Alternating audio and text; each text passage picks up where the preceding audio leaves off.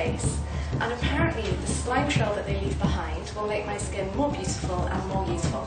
So the therapist has actually just told me that apparently I'm the first person in Japan to try the Snail facial, as the treatment actually only officially launches next week. I'm definitely feeling nervous now. Are you ready?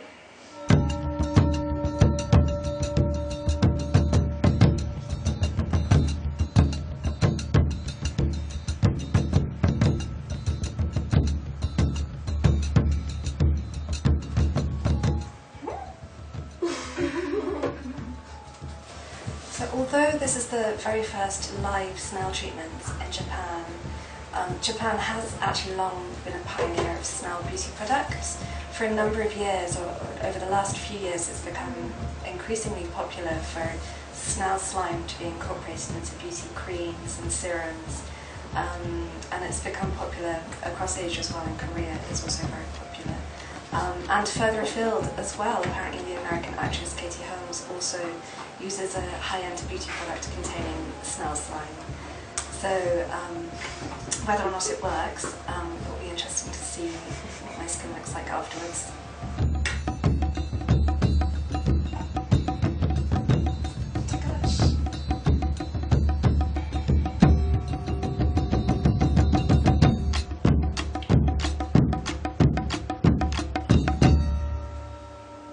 So the snails have just been removed, and actually it wasn't as bad as I thought it would be.